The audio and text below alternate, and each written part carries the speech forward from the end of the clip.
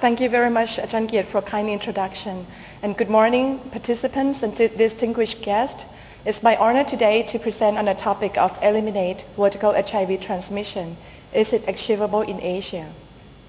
So you might wonder why we have this topic. Because we know since 1994 that ACT given to pregnant women can reduce vertical transmission to baby.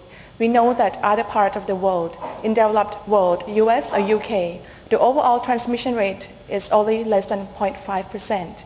So I think that the elimination of vertical HIV transmission in Asia is definitely achievable, but just when and how fast we can go to that point. So this is the global policy in 2009. Ban Ki-moon, UN Secretary General, has a frank statement and the direction that no child should be born with HIV. No child should be orphaned because of HIV. And no child should die due to lack of access to treatment. And this set a stage that prevention of vertical transmission need to be integrated to many programs, and that is the challenges. The first thing, it has to be integrated to mother-to-child services to make sure that every infant has access to it. Secondly, it had to integrate it with HIV adult services to make sure that their parents get lifelong treatment. And also integrated with early infant diagnosis and pediatric ARV to make sure that the poor child who was infected access to treatment. And where are we? What is the definition of elimination? According to this topic, I would like to refer to elimination criteria from WHO, the elimination criteria from HIV as a significant public health. So if we talk about elimination as clinician, we would talk as 0% transmission, but this is the public health program overall. There are two criteria. The first one is HIV impact indicators, meaning that mother-to-child transmission rate need to be below 5% in breastfeeding populations, or less than 2% in non-breastfeeding population, which is mostly applied to the Asia countries. And the second, have to have process indicators, meaning that more than 95% of pregnant women need to access to at least one antenatal care services. More than 95% need to be HIV testing. And more than 90% access to antiretroviral drug coverage during pregnancy. Back in year 2000, 500,000 infants born HIV positive. And we say that we cannot tolerate this number. We would like to reduce this number below 90%. In 2015, still 150,000 babies born infected with HIV. So we are in the right direction, but it's not fast enough. And there are another campaign saying that start and stay AIDS-free generation. They urge that we should work together to have new HIV infections below 20,000 by 2020. And this busy slide shows the overall picture globally. The graph is distributed by region. The left-hand side is South Africa. In the middle is East Asia and Pacific. And South Asia, Latin America. And this is 21 PMTCT high priority countries. And out of 150,000 babies, majority, 80% is occurring in Africa or Latin America. But 20,000 infants still born in this region. And you can see strikingly that in the past 5 years, they are significantly improved in reduction in all regions except where are we in Asia. And where are these poor children are?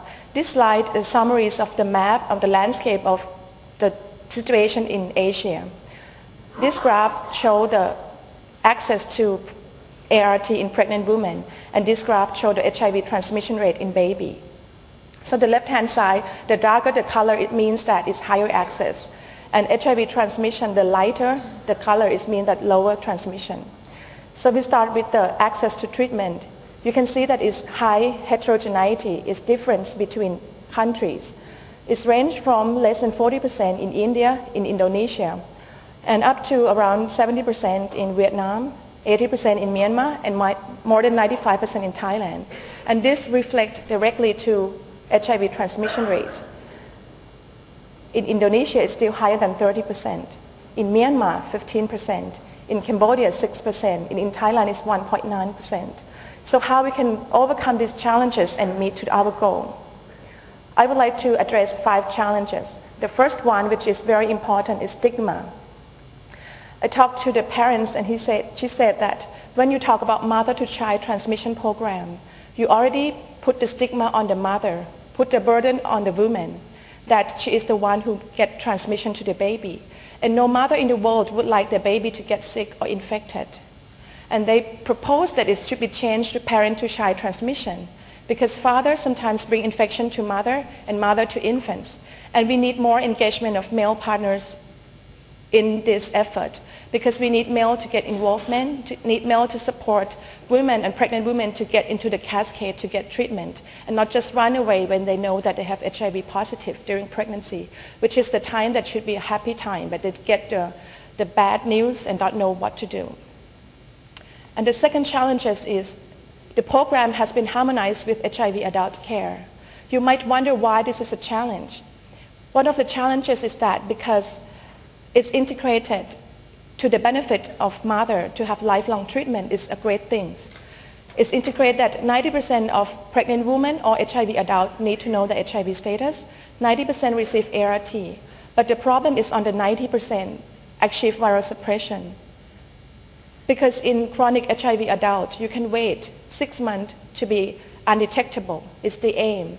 But for pregnant women, it's not the case. We need viral load suppressed at time of delivery. And many people in this room know that we don't have 6 months to work in pregnant women. Most of the time, we diagnose them at second trimester. And in many countries, they're still diagnosed at delivery. So we need time, and we need a special program for pregnant women. Not just because I'm a woman, I have baby. No, because we need specific treatment for both mother and also to prevent baby. And the third challenge is come to the first 90 of the cascade, HIV screening at antenatal clinic. It's quite simple, but actually in Asia with the low prevalence countries, in some countries prevalence is less than 0.1%. But when we calculated with the population like in China, more than 1 billion people, even though they are 0.1 prevalence, we still need to screen everyone. In the past, they used targeted testing, which has failed because it's stigma patient who was asked to be tested. And because if they're pregnant, it automatically means that couples have unprotected sex, not use condom, that's why they're pregnant. So it's already eligible that parents, both father and mother, need universal testing. And this is not just for baby. This is the entry point of test and treat. It's the entry point of get to end epidemic. If we can see this as entry point to access to get testing for reproductive health, male and female, we need to encourage more universal testing in many countries. The second one is on couple HIV testing and counseling. What does it mean? It means that the couples should get testing together, get counseling together, and get mutual disclosure of status in order to access prevention and treatment service together.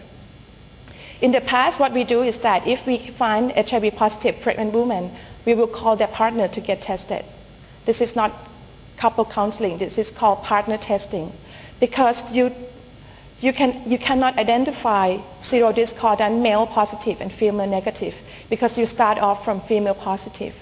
We need couple HIV testing counseling to reduce stigma for pregnant women and also to identify seroconversion risk in serodiscordant male positive, female negative. And this is a figure of HIV testing coverage. In countries like Indonesia or India, which have many populations, in Indonesia, estimated HIV positive pregnant women is 16,000 per year, but HIV testing coverage is only 25%, and transmission rate still 30%. In India, estimated HIV positive pregnant women is 35,000, which is almost 10 times of Thailand. And HIV testing coverage is only 57%.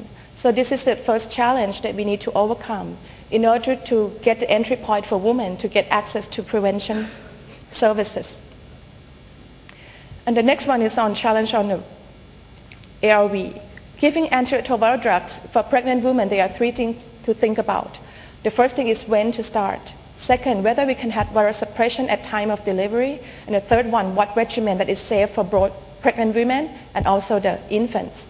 So the first one, when to start. The data from UK and French cohort showing clearly that if you start ART after third trimester, the transmission risk can be less than 2%. And whether we can achieve viral suppression, we need to make sure that programmatic level and also individual level, she had viral suppression at time delivery. Why is that so important? Because we know that the HIV risk of transmission is strongly related to HIV viral load near delivery. If the viral load of mother is more than 10,000, the risk is up to 10%. But if you can bring down one log to less than 1,000 copies, can bring down to 2.5%. And even almost negligible risk if mother have viral suppression less than 50 copies. And a study from Europe showing that if mother have HIV treatment before conception and have viral load suppression all the time of pregnancy, there is zero transmission. So we know that it can be do sciencely. It's not rocket science, but just how to make it deliver to the patients in need. And this slide is summary of the antiretroviral drug recommended in pregnancy. There are some difference between guideline, US, WHO, and Thai guideline.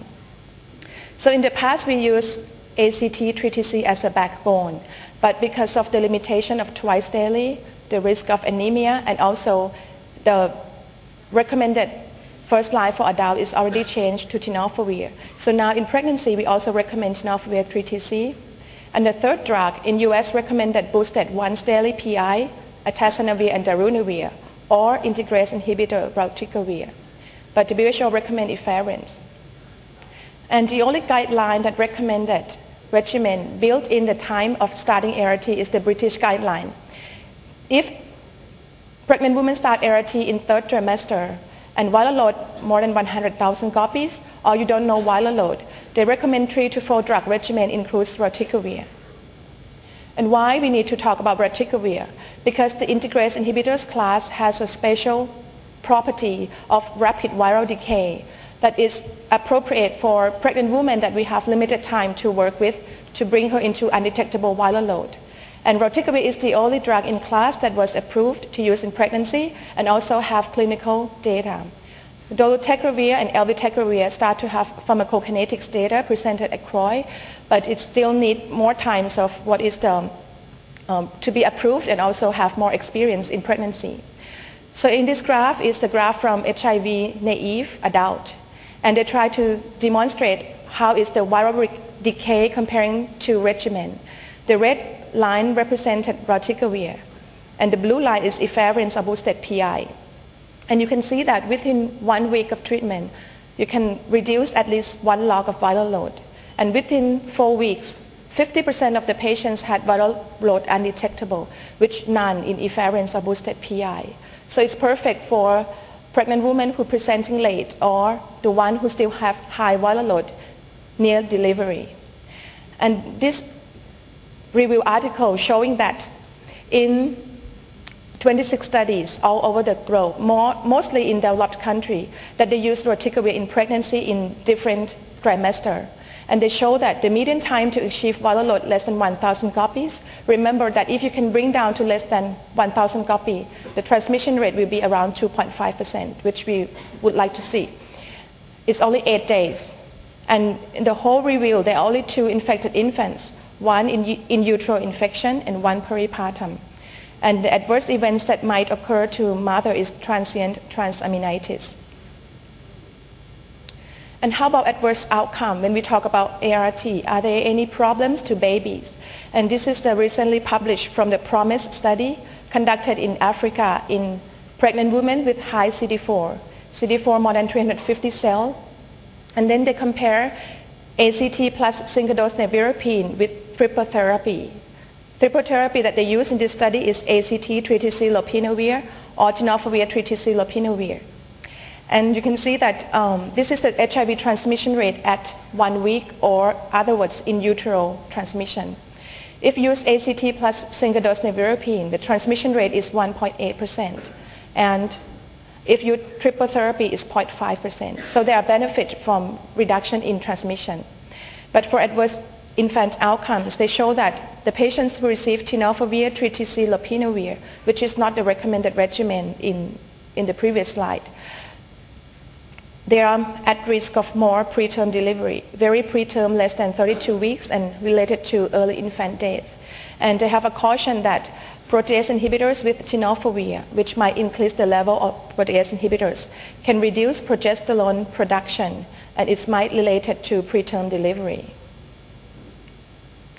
So what is the safety of using tenofovir? They are a little bit concerned that in the past we all used ACT, but now there are review article by Lynn Morfinson showing that tenofovir used in pregnancy and also breastfeeding, in HIV and also in hepatitis B. There are no significant increase in adverse event to babies and also mother. So it's reassuring that all guidelines change to tenofovir 3TC and it's no increased risk to babies. And the second one is, what is the risk of prematurity and low birth weight per 1,000 women? There are some risk of prematurity and low birth weight, around 200 per 1,000 women. And there are some risk of stillbirth and congenital anomalies. But overall, when you weigh benefit of prevention and the risk of adverse event, it's better to give heart. And what is the neonatal prophylaxis regimen? We know that we give antiretroviral drug for mother to reduce viral load, but we also give post-exposure prophylaxis to neonate. And the standard is that if mother has HIV viral load undetectable, the baby just needs ACT for 4 weeks, don't need to extend to 6 weeks because it's increased risk of anemia without adding any benefit. But if mother doesn't receive antiretroviral drugs or still have high viral load, we need combination of neonatal prophylaxis regimen. The same that we give occupational PEP or non-occupational PEP to adult, that we give 3 drugs. However, in infants, we need to be careful on the dosage and also the side effect that might occur to newborn. So there are 2 types of combination that we use in the field. The first one is referred to HPTN 004, using ACT 6 weeks plus 3 doses of nevirapine in the first week. And it's shown that the transmission rate is 2.2% if received combination prophylaxis, comparing to 4.9% if used ACT alone. And also, more and more countries start to use triple combination regimen, ACT, 3TC, nevirapine for 6 weeks. But the dosage is still ongoing to optimize what is recommended dose. And they are a little bit concerned about risk of anemia, and it's showing from Canadian cohort that the patients who receive 6 weeks ART have a slightly lower hemoglobin comparing to ACT alone. In Thailand, we also use this regimen in high-risk baby, and we show that grade 3 or 4 anemia, hemoglobin less than 8%, they are not different between using triple drugs or ACT alone. So this is the most important slide in my talk. I would like to propose that service delivery of vertical transmission is not just you have HIV testing or you just have heart available. It's not that simple. We need to test HIV in the first ANC, and if they are detected positive, we give ART. But at 34 to 36 weeks, we need HIV viral load testing.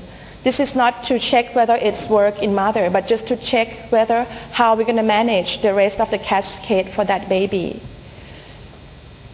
If mother already have heart since first trimester, have undetectable viral load, we call this as a standard risk. The baby can normal delivery. There are no point to do cesarean section. The baby just receives sedalvadine for 4 weeks. But if they are high risk, they still have high viral load.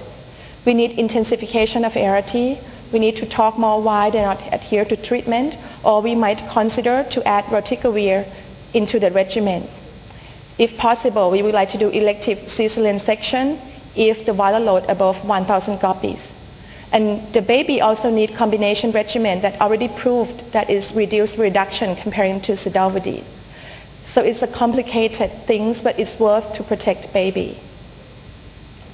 And the last challenge that I would like to address is incident case during pregnancy.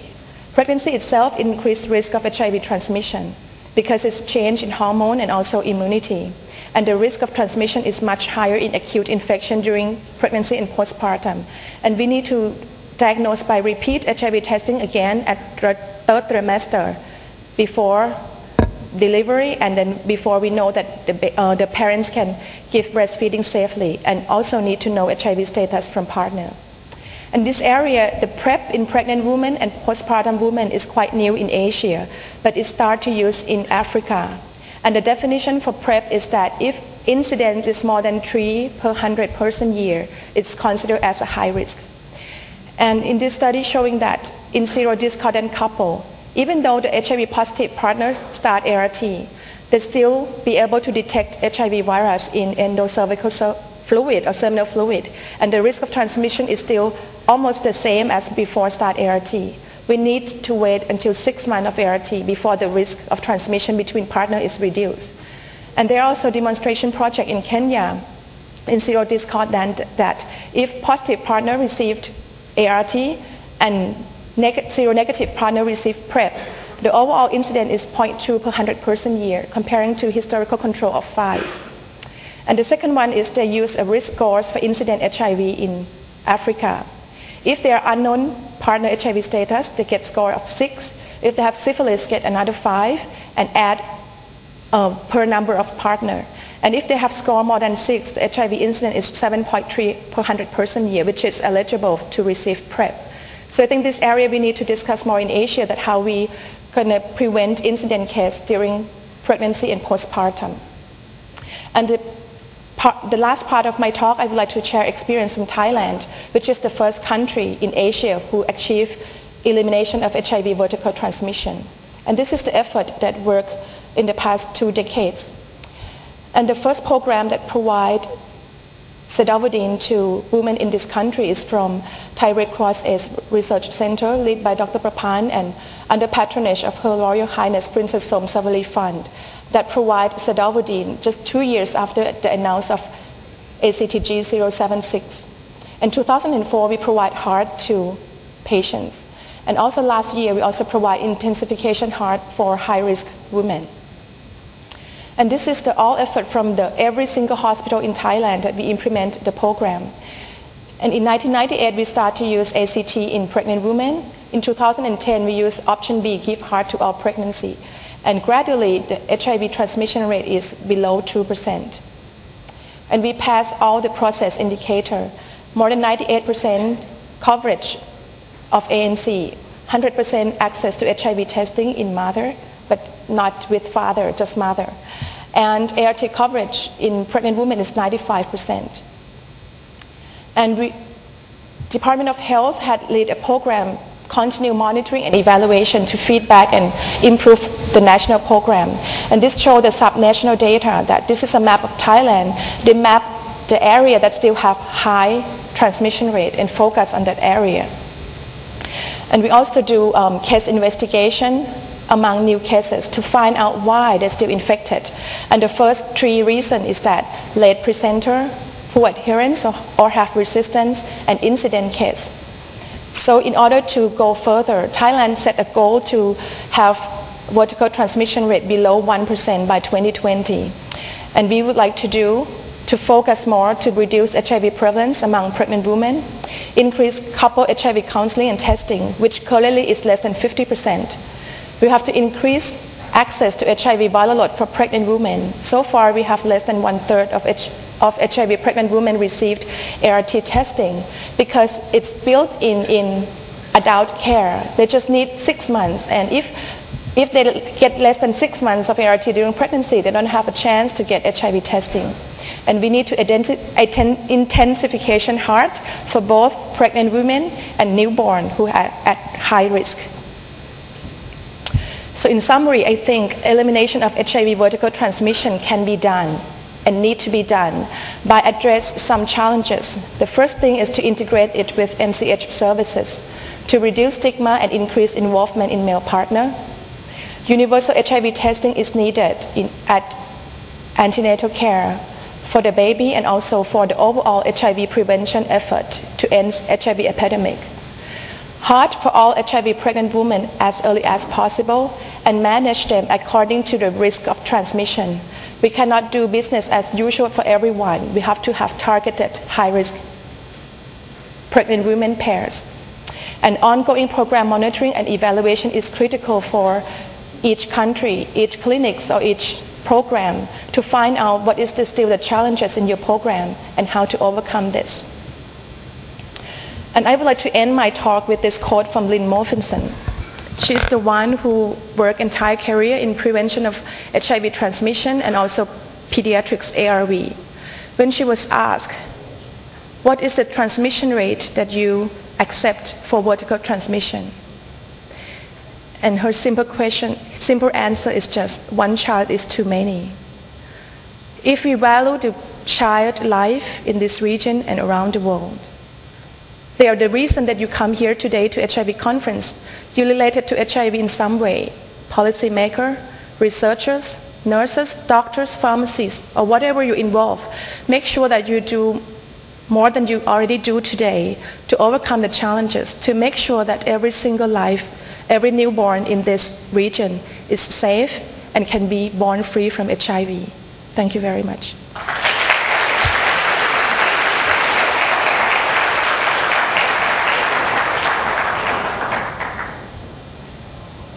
Thank you very much, Thanyawee. So I think we have time left for one question or comment from the floor, please. Yes. Please identify yourself, please. Okay. I'm Dr. Nhung from Vietnam. I have 2 questions for you. Thank you so much for excellent presentation because we learned a lot from your presentations. So in Vietnam, you know, especially in Ho Chi Minh City, we have some children infected with HIV because their mother failed the first-line therapy. So I would like to ask you for ARV regimen for infant when mother failed the first-line therapy in Vietnam, TDF, blood, 3TC, and efavirenz.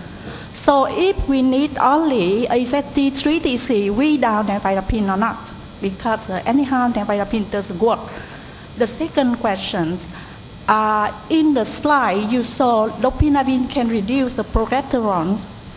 So if the woman on second-line therapy, they get pregnant, so if we switch lopinavir to atazanavir or somewhere else, thank you so much.